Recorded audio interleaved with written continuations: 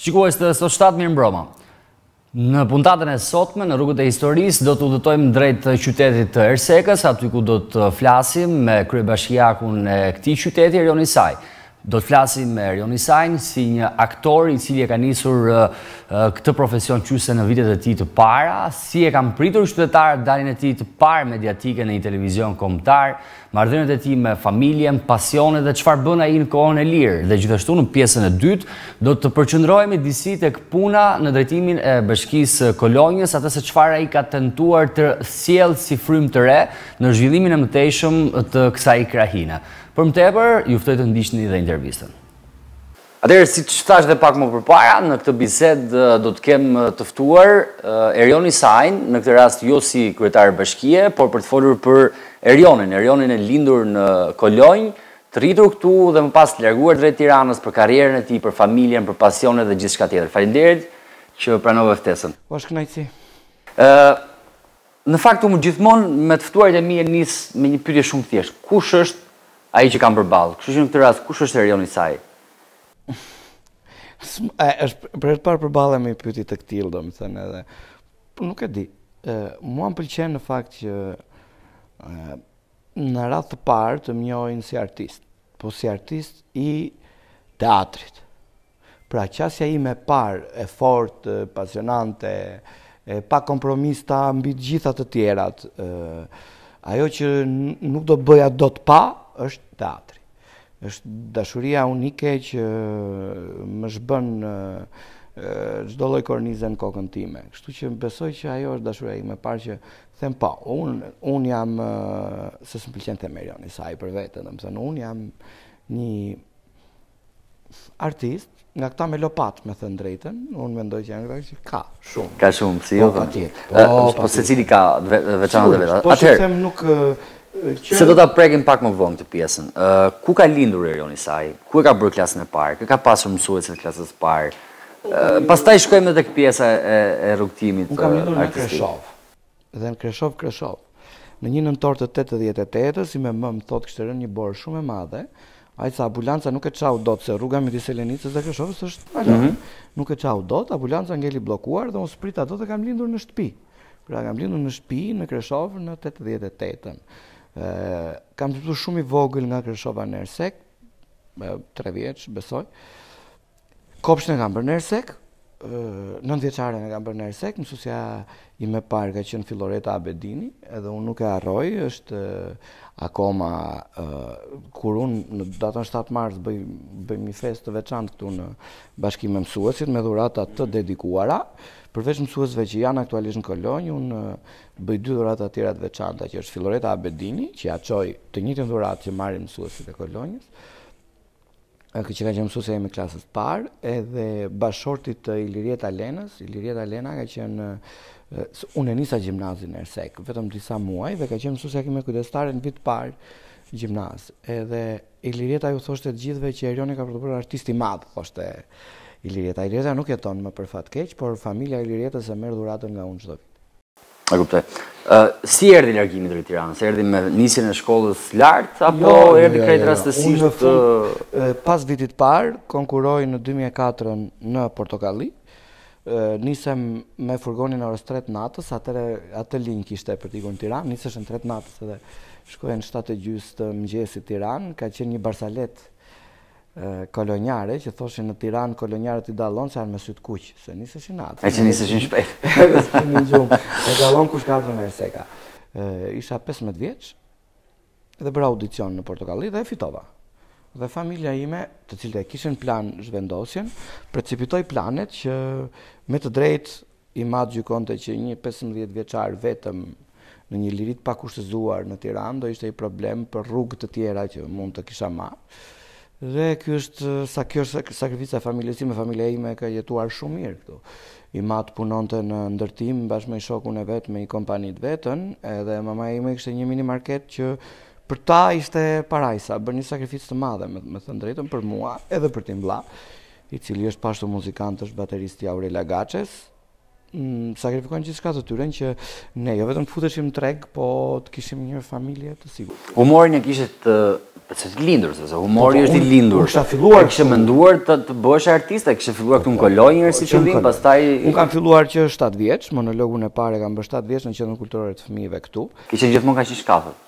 Këta thonë që po, tani se s'm takon mua ta them, po këta thonë që po. Monologu im i parë ka qenë një fëmijë që akuzonte prindërit e gjyshrit pse bënte çiçi në breg. Thoshte vinim tregoni pralla me kuçedra, gjyshi më tregon në luftë me të therrura, atëherë si mund të mos ta bëj çiçi natën? Nuk ka qenë një monolog.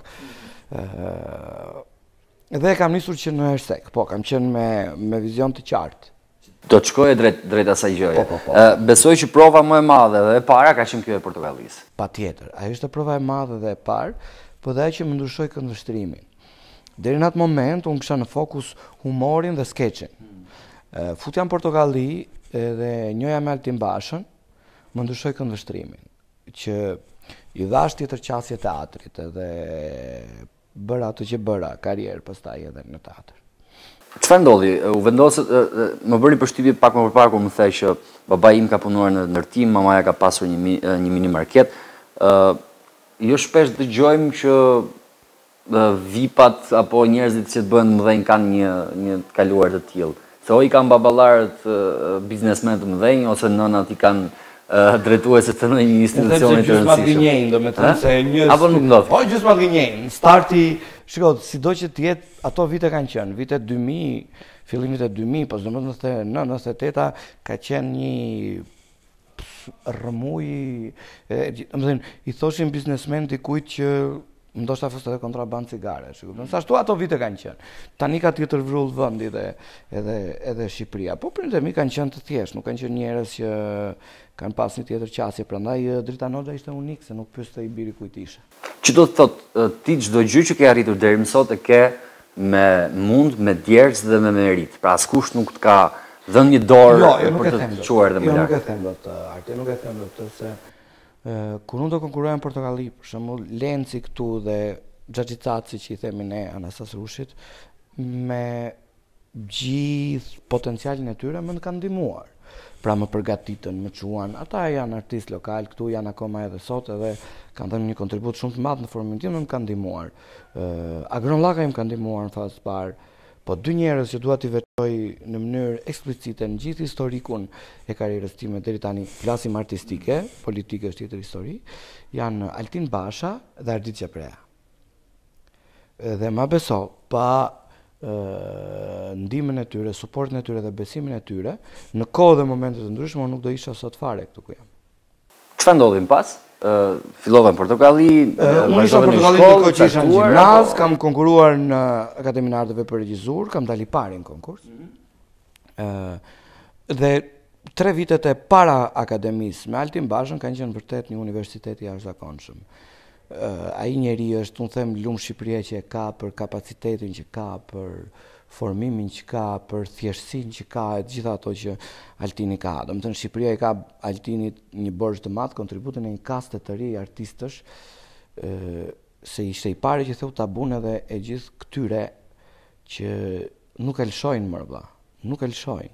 Shumë njerëz edhe për mandatin që në kandidatim thoshin, mos e thuaj do kandidosh për të tretë se si dihet.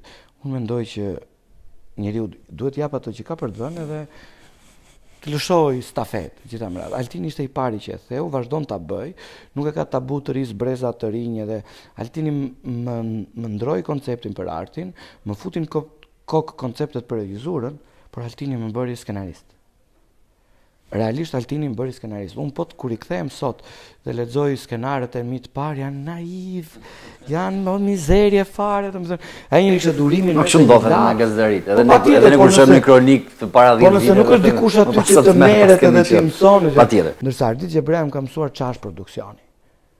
Ai është një kafshë televizive në kuptimin më të mirë të fjalës, është një universitet me grada të generalësh dhe më ka mësuar produksionin. Unë sot arri të prodhoj dhe të bëj produksione vetë për merit të ati njeriu. Dhe këtë natyrën që nuk lodhet, që hyn kudo, që çan kudo, është e gjithë puna e ati. E kuptoj.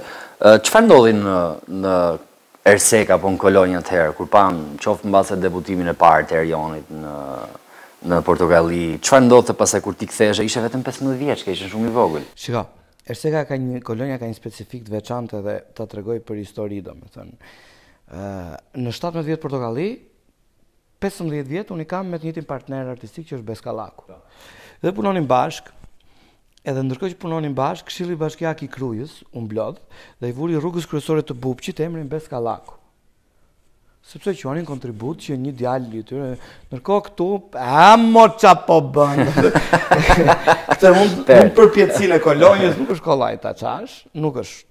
Nuk ka qenë e lehtë, nuk është se u bën një... Jo, nuk u bën një nam me thënë. Tani mos të themi kota. Ndërkohë që ishte bashkuar Veriu me Jugun. Edhe është paralele kjo, se kam tregu dikuve të parë, edhe e thoshim gjithmonë me gallat atje që rruga kryesore e Bupçit ka emrin e Besit për të njëjtën gjë që bëjmë këtu edhe ndoshta edhe tani, okay, sepse tani ty Kolonja ka zgjedhur kryetar bashkie, kështu që kam vështirë të marr shumë se sa Besi. Se sa Besi në këtë rast.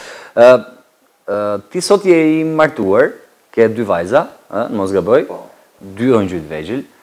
Si erdhi njohja me bashkëshorten tuaj? Në Akademinë e Arteve më njohur, unë mbyllja ciklin e shkollës, bashkëshortja ime ishte në vit 2 edhe e pash në një provim. Tani propozoja apo propozove ti? Se ju artistët zakonisht, ha?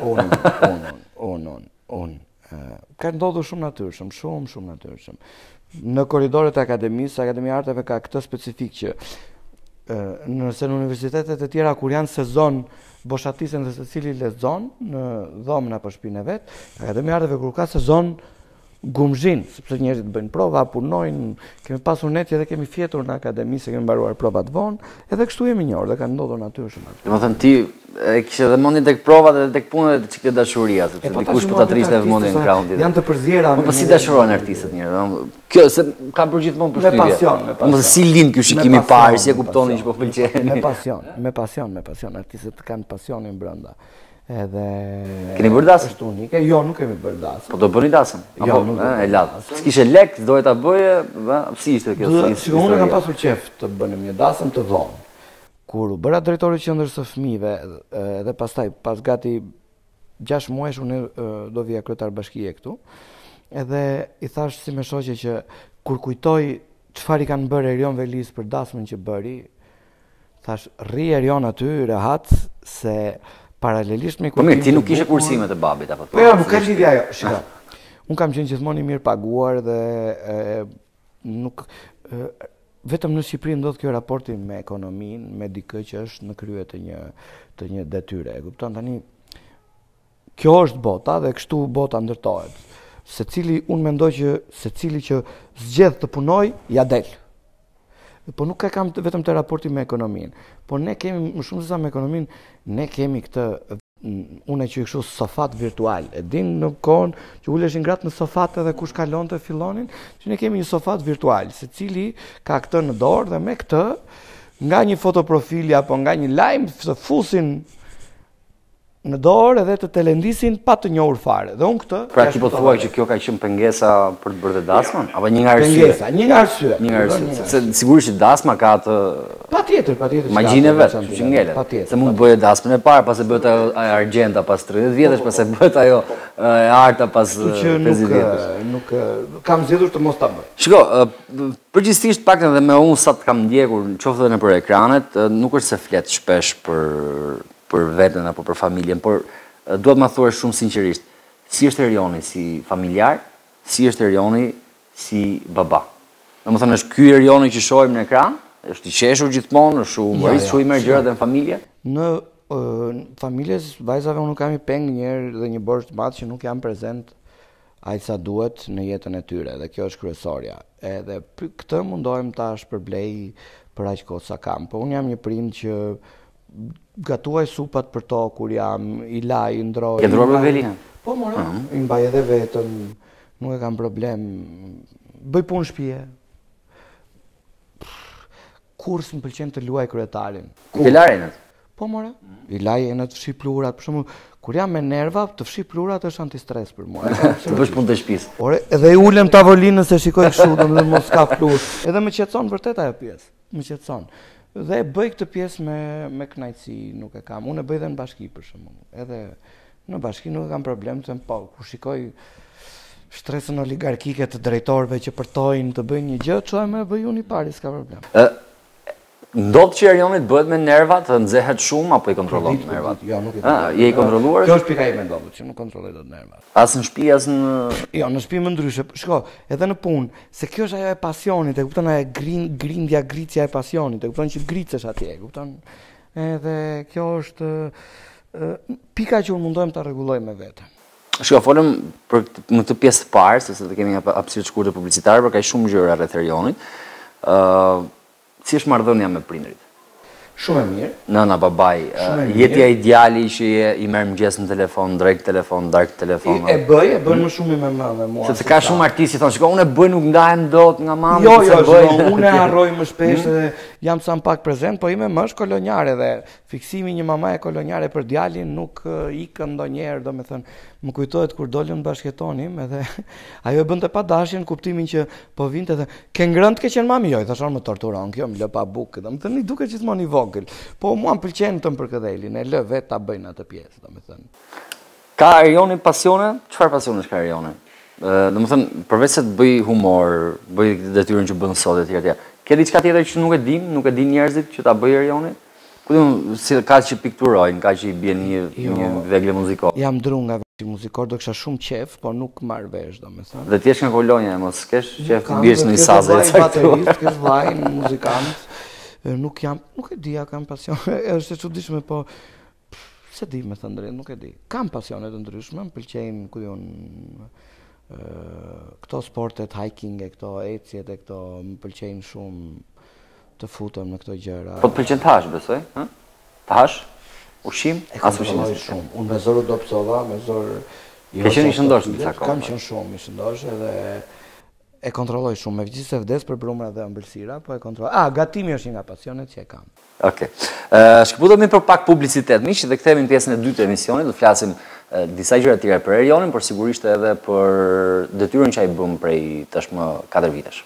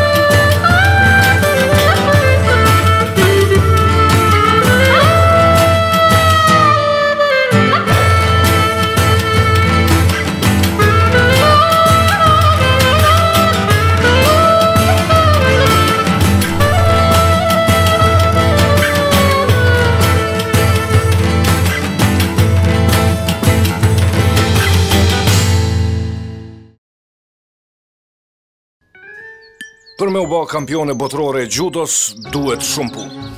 Duhet disiplinë, duhet përkushtim e vullnet. Duhet me u zgju çdo ditë herët në mëngjes e mos me u ndal asnjëherë. Mbi të gjitha duhet me qenë gjithmonë e përgatitur për betejat më të ashpra. Ose, për me u bë kampione botërore, mjafton veç me pi ujë akut. Uji akut, sekreti i majlindës.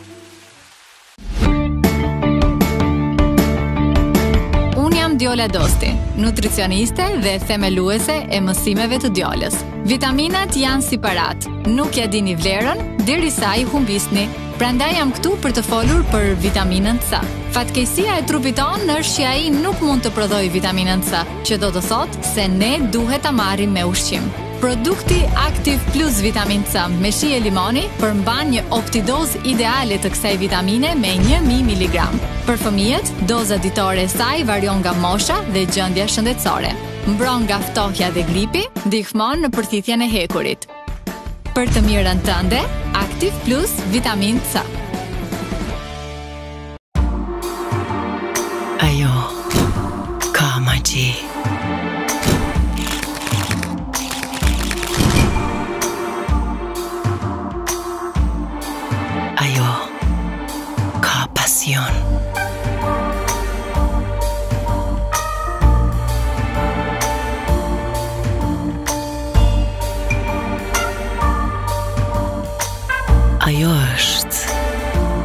originale.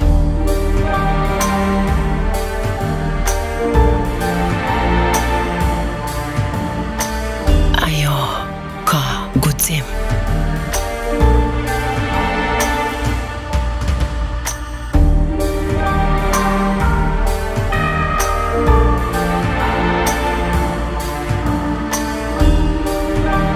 Ajo është Princ Kafe Turke.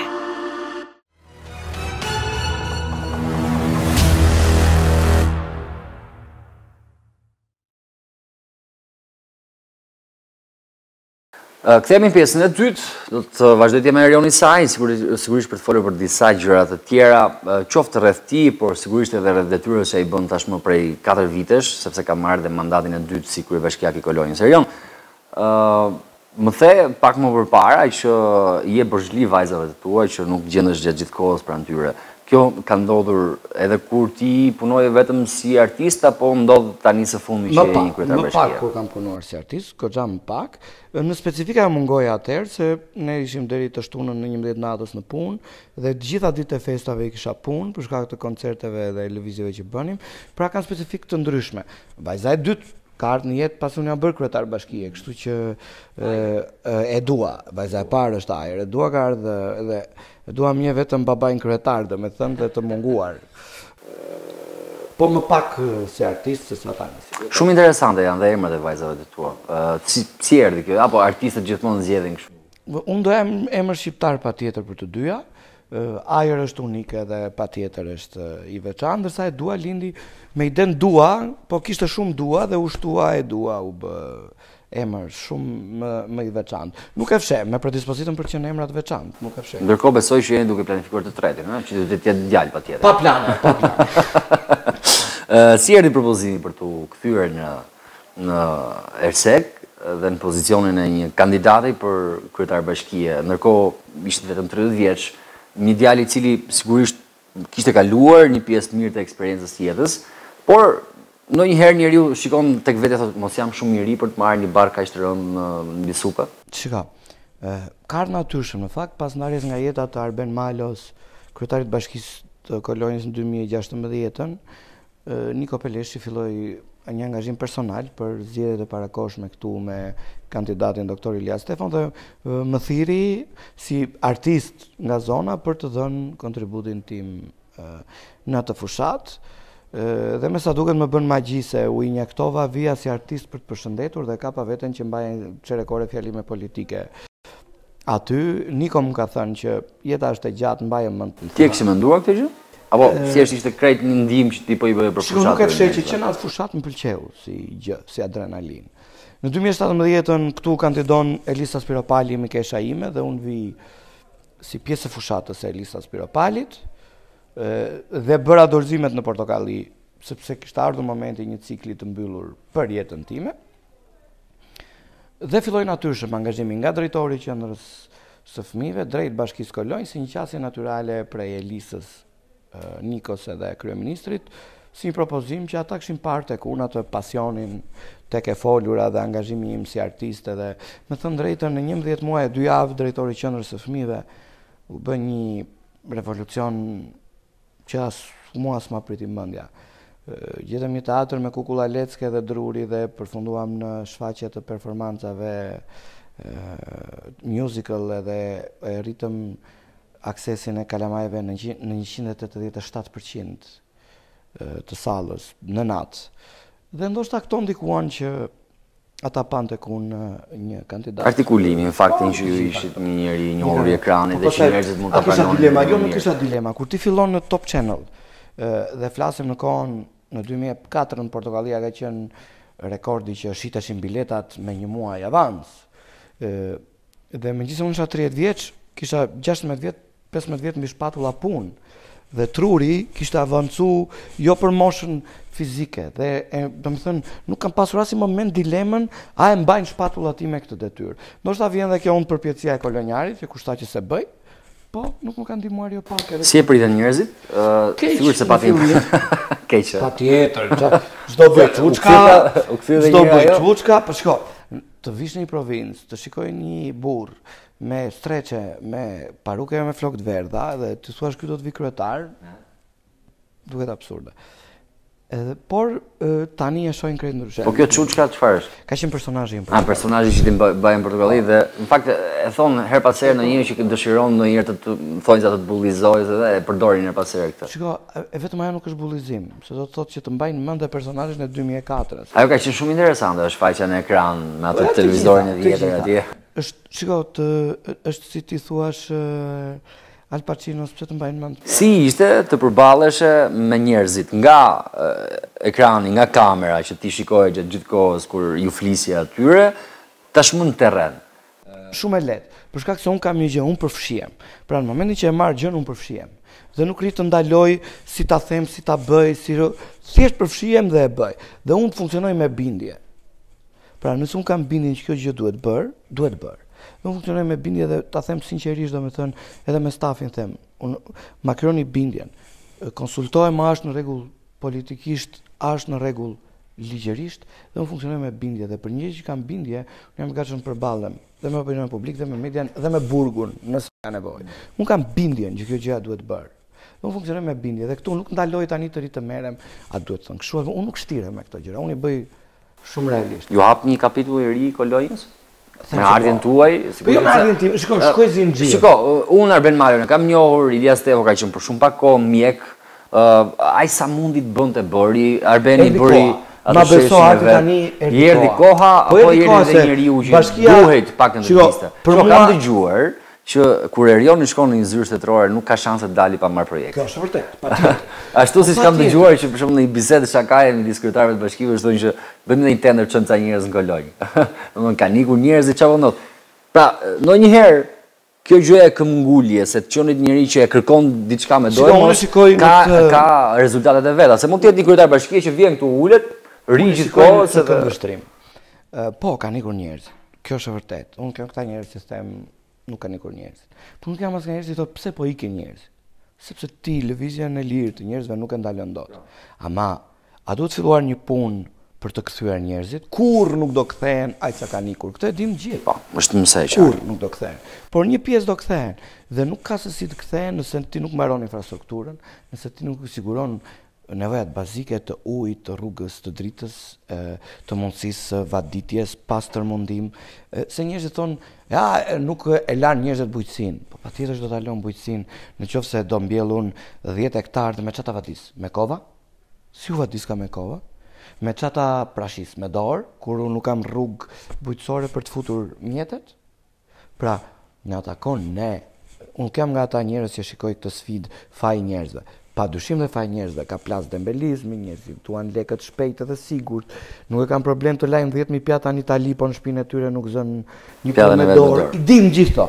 Më nga ana tjetër ne kemi detyrën t'i facilitojmë, t'u ndërtojmë tregun, t'u ndërtojmë sistemin, t'u gjejmë treg shitje, t'ia u bëjmë punën më të lehtë dhe fitimin më të madh. Kjo është detyra jonë.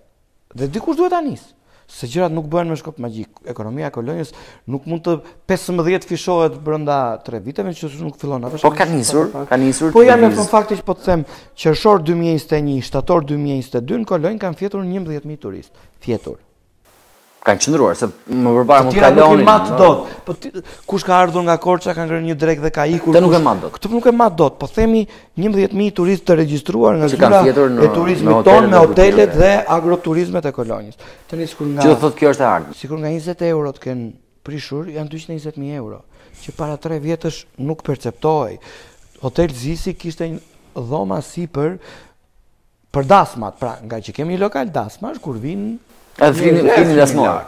Hotelin Gjujo këtu quhet hoteli punëtorëve. Kur sillen të vinin punëtorë dhe flinin punëtorë. Pra nuk e mendonin se mund të kishin kushtun për vizitë. Ke sofra kolonjare për kolonjarët ishte absurde, thoshim, po s'është për ne atje, pra nuk kishte koncept turizmi. Në shtëpitë e para në Reov, kur ju thonim që do vinë turistë, do vinë francezë, do flenë, do të vërtet mëngjesin, do të paguajnë nga 30 euro, thoshim, dal, mos është turp se na kanë ardhur në shtëpi, si tu marrim lek. Sepse quhen si mysafir. Nuk e kishin këtë pjesën që nuk e kishin fare si koncept. Tani nuk mund të ndodhë që për një punë që ka vetëm 3 vjet që ka filluar në ndrim koncepti dhe ne të themi po pak 11.000, po patjetër më duhet të ishin 200.000. Unë mendoj që janë shumë. Po duhet të ishin 200.000 patjetër, po janë vetëm 3 vjet. Vetëm 3 vjet. Dhe padyshim kjo gjë do të ndroj ditën kur ne të heqim dorë nga çmenduria alla shqiptare dhe ditën kur ne do kemi nga Qafthana në Çarçov një paketë turistike, ne kemi ndërtuar sistemin. Tani, Sa të pindun pak Gjakovin? nuk është çështje kjo sepse artikuloi dhe zoti Rama në fushatat të diskutim. Unë mendoj që është shumë e vështirë që ju të bëni bashkë. Jo pa qëllim, vetëm po të uleni me zor me jo pa qëllim fjalimin tim, po për këtë pjesë. Jo pa qëllim fjalimin tim e drejtova drejt të qenit bashk. Hapi parë është hedhur. Raqi i do për vete, Gjakovi i do për vete, ti do për vete. Hapi parë është hedhur me polin e jugut në Boboshtit që ne jemi të gjithë bashkë në një angazhim që e kemi filluar. Pa dyshim që nuk është e lehtë, se është muhabet shqiptarësh. Se ata do thonë kur u bë Erioni, unë do theme po kur u bën dhe ata e kështu me radhë. Tani nuk ka rëndësi nëse Erseka është lagje e Korçës apo Korça është lagje e Ersekës. Këtë le ta ndaj historia pak më vonë. E ndaj unë, në aspektin e zhvillimit sot, Erseka është lagje e Korçës. Në aspektin e historisë, Korça është lagje e Kolonjës dhe kjo s'ka diskutim dhe patjetër për historikun që ka. Me sa më shpejt ta pranojnë dhe korçarët aq më mirë është për ta. Aq më mirë është për ta. Por ne duhet fillojmë, unë thash edhe në fjalimin tim të betimit, kjo është shpëtimi janë. Unë jam i bindur që turistët janë lodhur me kërnackat vetëm ke pazari Korçës dhe jam i bindur që Erseka vetë është shumë e vogël për të rritur numrin e vet. Le të pranojmë me modesti këto dhe ta fillojmë punën. Palatat po Gradecit që për sa kohë po e lën liçenin Pellgaçe dhe nuk e shikojnë si mundësi. Pra duhet bëjmë turizmi. Duhet i paketë përbashkët dhe që t'i japim le të themi një shtrirje më të madhe edhe mundësi më të mëdha atyre që vinë në këtë rajon. Pak ditë më parë ju morët mandatin e ri të kryetarit të Bashkisë Kolonjës. Dua vetëm 2-3 gjëra që ti ke bërë keq dhe do t'i bësh më ndryshe në këtë mandat tjetër. Dhe mendon se ke qenë i suksesshëm apo mendon se ka pasur problemet e veta? 2 gjëra që unë kam merak që kemi bërë keq janë rrugët rurale, që ne nuk kemi në 4 vjet asnjë metër katror asfalt për lidhjet e fshatrave, dhe kjo është për fat keq është kështu, dhe fondet e huaja, të cilat kanë qenë shumë pak në krahasim me sa duhet të jenë për projektet tona. Unë kam emëruar përpara pak ditësh një nën kryetare vetëm për këtë punë, për të ndërtuar një strukturë zinxhir që do gdhihen dhe do ngrysen, do pëllcasin trut edhe kokën në çdo faqe ku ka thirrje për fondet huaja dhe të bëhen aty qene mace për t'i kapur. $1, €1, 1 yen japonez, 1 pound. Mjafton që ju jeni aty dhe bashkia është aty. Tani jashtë modestisë po, unë mendoj që kam qenë një 4 vjeçar të suksesshëm. Nuk jam pak. Po besoj që vazhdimësia pastaj. Vazhdimësia është sfida, është të kaloj veten, unë nuk do ri të merrem më të them, siç se në 98-ën s'ka qenë kjo Erseka që ka qenë. Tani matet me këtë mandat apo vazhdon? 2023. Tani matet me veten gjëja dhe nuk ka më kohë. Okej, nuk je akoma në atë fazën siç thonë një pjesë e kryebashkiakëve që unë tani po punoj të la emrin, ha. Je 34 vjeç. Nuk ke akoma mosh për t'ikur nga kjo detyrë thua që do le emrin. Jo, unë do iki nga kjo detyrë në fund mandatit të dytë, nuk kam ambicie për të rikandiduar prapë një mandat të tretë në Bashkinë e Kolonjës, sepse mendoj që sfida ime për këtë vend në 8 vjeçar është drejtimi. Pra, nëse nuk bëhet në 8 vjet nuk bëhet më kam përshtypjen. Jo, tani ka nevojë të vi dikush tjetër të jap një shtys komplet tjetër për të mirën e vendit. Se të rrim shtërmër të flasim drejt tani. Vizioni, qeverisja, zhvillimi, infrastruktura merr pamjen e atij që e drejton. Dhe 8 vjet janë të mjaftueshëm. Nuk ka pastaj qyteti ka nevojë për një tjetër mendje. E kuptoj.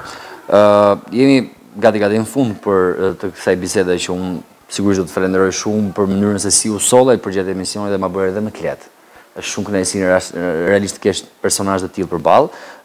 Diçka të fundit mbase për qytetarët e Kolonjës, por diçka ose një projekt ose një ide që ti e ke në kokën tënde që në fund të këtij 4 vjeçari ti do ta vendosësh aty dhe të paktën meqense ti do ikësh, por të jetë që kjo gjë është bërë nga Erioni. Po janë shumë.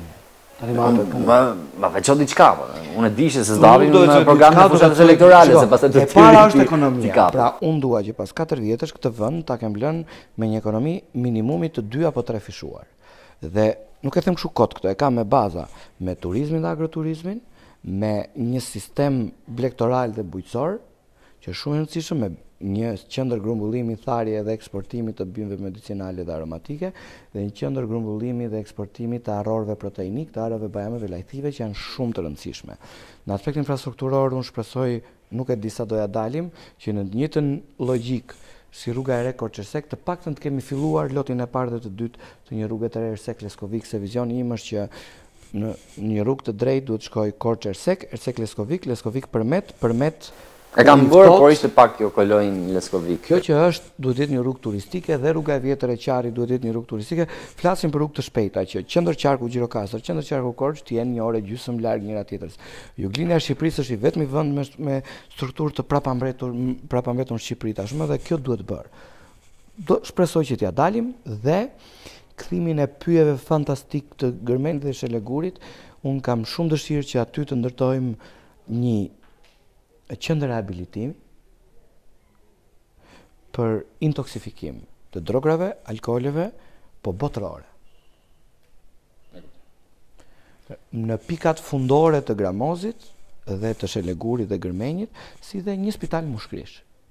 Nëse ne dalim t'i realizojmë këto, nuk po flasim për spitale që Tani mushkrish vjen me idenë e klimës apo jo po jo që kurojnë sëmundje të rënda, po këto që janë të kurave natyrale, pra të ecjeve, të ushqimeve bio, gjëra që gjenerojnë ekonomi, sepse nëse ne ndërtojmë këto, dikush do vi, sjell mbrapa shpesh në kohë, familjarët e tyre që do vinë të shohin, do sjell nevojën që buqërit e zonës të mbjellin për të shitur produkte tek ta, krijon aksesin dhe sigurinë.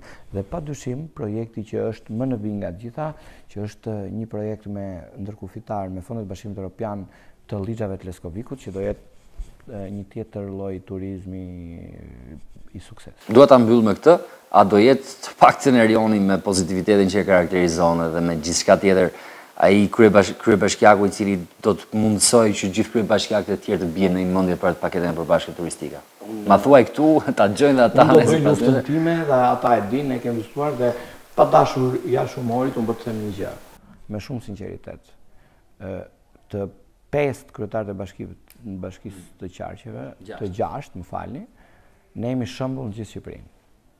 Ne kemi koordinim fantastik me njëri tjetrin dhe jemi shembull se si merremi vesh. Dhe jam i bindur që do bëjmë shembull dhe në turizm.